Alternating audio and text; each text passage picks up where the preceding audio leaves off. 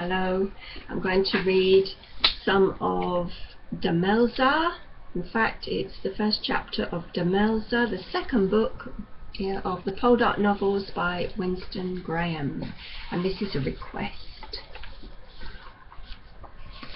On the night of the 15th, Demelza felt her first pains.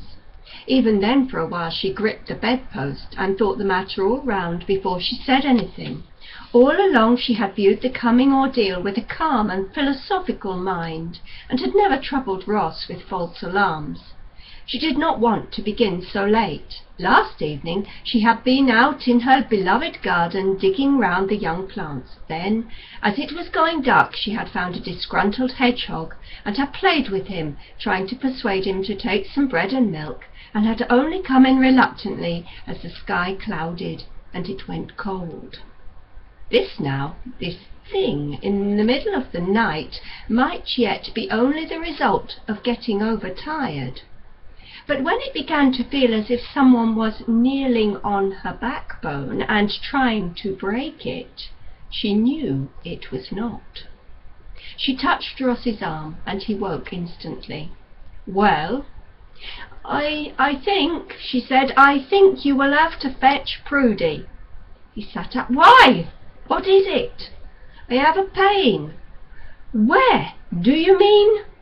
"I have a pain," she said primly.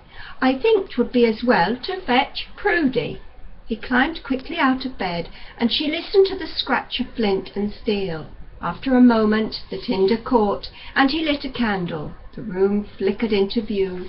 Heavy teak beams, the curtain over the door moving gently in the breeze, the low window seat hung with pink grogram, her shoes as she had kicked them off, one wooden sole upmost, Joshua's spyglass, Ross's pipe, Ross's book, and a fly crawling. He looked at her and at once knew the truth. She smiled a pallid apology. He went across to the table by the door and poured her a glass of brandy. "Drink this. I will send Judd for Dr. Choke." He began to pull on his clothes anyhow. "No, no, Ross, do not send yet. 'Tis the middle of the night. He will be asleep." Whether Thomas Choke should be called in to her had been a dissension between them for some weeks. Demelza could not forget that 12 months ago she had been a maid-servant, and that Choke, though only a physician, owned a small estate which, even if it had been bought with his wife's money, put him on a level from which the likes of her would be seen as unimportant chattels. That was until Ross married her. Since then she had grown to her position. She could put on a show of refinement and good manners, and not at all a bad show at that. But a doctor was different. A doctor caught one at a disadvantage. If the pain was bad, she would almost certainly swear in the old way she had learned from her father, not a few genteel "damn me's" or "by gods," as anyone might expect from a lady in trouble. To have a baby and be forced to act genteel at the same time was more than Demelza could look forward to. Besides, she didn't want a man about. It wasn't decent. Her cousin-in-law, Elizabeth, had had him, but Elizabeth was an aristocrat born and bred, and they looked at things different. She would far rather have old Aunt Betsy Triggs from Mellin, who sold pilchards and was a rare strong hand when it came to babies. But Ross was the more determined, and he had had his way. She was not unprepared for his curt "then he shall be woke," as he left the room. "Ross!" she called back. For the moment the pain had gone. Yes, his strong, scarred, introspective face was half lit by the candle. The upgrowing dark hair was ruffled and hardly showed its hint of copper. His shirt was open at the throat. This man, aristocrat of them all, she thought, this man so reserved and reserving, with whom she had shared rare intimacy. "Would you," she said, "before you go?" He came back to the bed.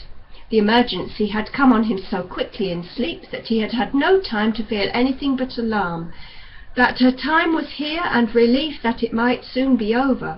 As he kissed her, he saw the moisture on her face, and a worm of fear and compassion moved in him. He took her face in his hands, pushed back the black hair, and stared a moment into the dark eyes of his young wife. They were not dancing the mischievous, as they so often were, but there was no fear in them. "I'll be back in a moment, I'll be back." She made a gesture of dissent. "Don't come back, Ross. Go tell Prudy, that's all. I'd rather you didn't see me like this." "And what of Verity? You specially wanted Verity here. Tell her in the morning. 'Tisn't fair to bring her out in the night air. Send for her in the morning." He kissed her again. "Tell me you love me, Ross," she said. He looked at her in surprise. "You know I do. And so you don't love Elizabeth." "And I don't love Elizabeth." What else was he to say when he did not know the truth himself? He was not a man who spoke his innermost feelings easily, but now he saw himself powerless to help her, and only words of his and not actions would give her aid. "Nothing else matters but you," he said. "Remember that. All my relatives and friends, and Elizabeth, and this house, and the mine, I'd throw them in the dust, and you know it, and you know it. If you don't know it, then all these months I've failed, and no words I can give you now will make it otherwise. I love you, Demelza, and we've had such happiness, and we're going to have it again. Take hold of that, my sweet. Hold it and keep it, for no one else can." "I'll hold it, Ross," she said, content, because the words had come. He kissed her again, and turned and lit more candles, took up one and went quickly out of the room, the hot grease running over his hand. The wind had dropped since yesterday. There was only a breeze. He did not know the time, but it felt about 2.